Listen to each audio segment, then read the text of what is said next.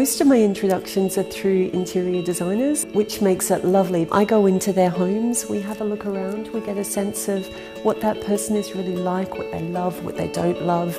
I can get a sense of the colours that they like, the kind of style. Like for this house, I mean, Brad needed something that was so strong. I needed to create something that was really him, and meeting him and knowing him, I can do that. What I love about these artworks is that they're tailored to what I wanted or what kind of inspiration I wanted. Also tailored to the house as well. The other inspiration is that I wanted to be able to pass the artwork down to my children.